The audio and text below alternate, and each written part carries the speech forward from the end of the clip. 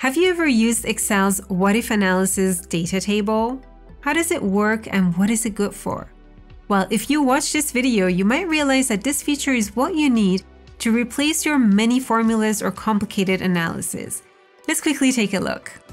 Okay, so you're saving up for your retirement and you're thinking, how much could I afford to pay into my retirement fund each single month? The number you come up with is $200. So I'm putting minus 200 here because it's a cash outflow. It's leaving your bank account and going into your fund. The number of years you have till retirement, let's say it's 20 years, and the yearly interest rate you could get now, let's say is 4%. How much are you going to have in this retirement fund after 20 years? Well, let's do the calculation. The function you need here is the future value function or the FV function in Excel. The first argument we need is the rate. This is our interest rate. But here you have to be careful. The frequency here is on a yearly basis, but we are paying monthly. So we have to convert this number into a monthly value by dividing it by 12. Next is the number of periods. Well, we have 20 years. But again, we need to have this on a monthly basis. So this time we have to multiply this by 12. Next argument is the payment. Well, that's the one right here. It's 200. Remember, it's minus $200. The next arguments here are optional. This is your present value amount, and type is whether it's at the end of the period or beginning of the period, and default is end of the period. So we don't need to add anything else. We just have to close the bracket, press enter, and that's our dollar amount. $73,355 is what we're going to have in our retirement fund after 20 years. Not such a great investment.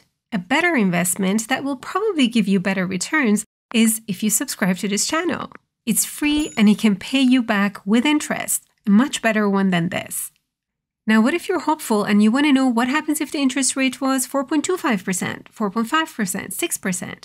You don't have to go changing this number. All you need to do is build your prototype, which is what we've done here, and then create your data table to create your simulation. Our first simulation is to have different interest rates.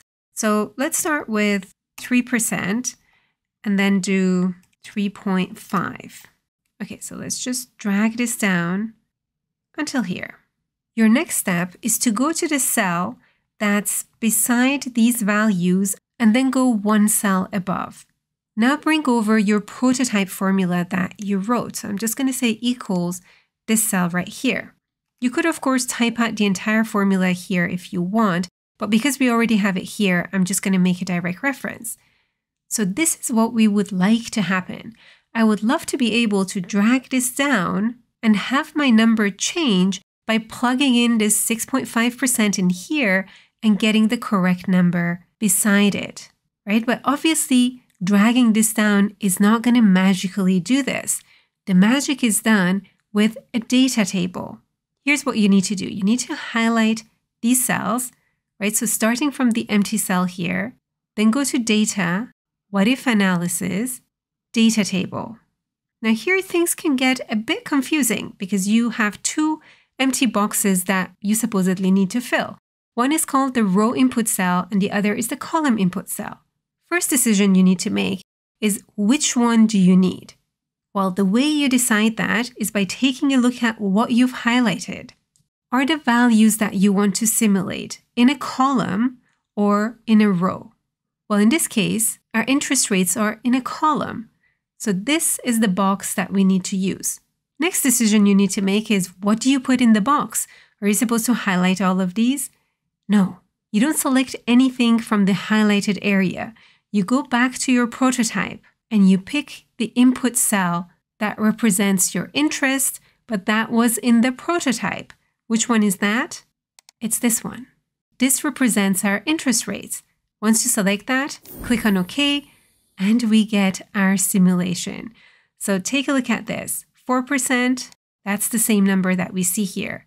If we could have better interest rates, we would be getting better results. Now these cells aren't formatted, so let me just quickly copy the formatting and paste it here. Now one thing that can get a bit confusing and annoying is this number here.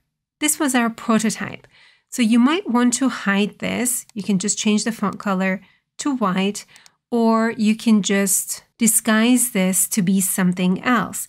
What I like to do is to use icons sometimes. So I'm going to use the shortcut key Control-1 to go and format the cells. So basically number formatting, come down here to custom. Let's just remove the current formatting we have in place. And inside quotation marks, I'm going to bring up the Windows emojis. And let's find the one for money. Actually, I'll go with this one and put it in quotation marks, right? So this emoji is like text. Then click on OK, and we have our emoji up there. We can change the font color to be something else. Now, another great thing about using a data table is that it uses an array to bring over the formulas. This means that you can't just go ahead and delete a number from the middle. It just doesn't work. I have to press escape to leave. Now, how about if you wanted to simulate another variable as well? For example, the years. So we want interest on one side and year on the other. Okay, so over here on another tab, I've removed my formulas. I have the interest rate here, and I want to simulate different years up here. We're going to go with 4, 8. Let's do every 4 years and drag this until, well, 28 years. Okay, so we set up our table like this. The formula comes right here in this blank cell. So we're going to do equals this value here. Next step is to highlight everything, go back to data, what if analysis, data table. Now, which one of these do we need? Well, we need both. We're simulating the years in the rows and the interest rate in the columns. Next decision is, what do we put in here? Well, nothing from what we've highlighted. We're going back to our prototype. What do we have in the rows? These are the years, so we have to select year here. For column, our interest. And then we're going to click on OK, and we have all of our different combinations applied. Let's just copy the formatting and paste it here. Well, here's a great table we can reference. If the interest rate was really bad, if it was at 3% and we had 16 years to save, we would just end up with 49,209. Whereas if the interest rate was 11%, we would get over 100,000. Now again, you can hide this value if you want. In fact, I'm just going to go and copy the formatting and apply it to this as well. One thing you need to keep in mind is that data tables keep recalculating every time you make changes, so they can slow down your spreadsheet. There is an option that you can use to speed up your spreadsheets, and that's if you go to Formulas, Calculation Options, and select Automatic except for data tables. Now, if you make changes, your data table isn't recalculated. If you want recalculation to apply, just press the shortcut key F9. Okay, so that's a quick overview of the data table what if analysis in Excel. I have to admit, it doesn't have the most user-friendly interface. Sometimes I forget what should be in the rows, what should be in the columns, but once you get the hang of it and actually use it a few times, it becomes easier. Let me know what you think below this video. That's it for today. Thank you for watching. Thank you for being here, and I'm going to catch you in the next video.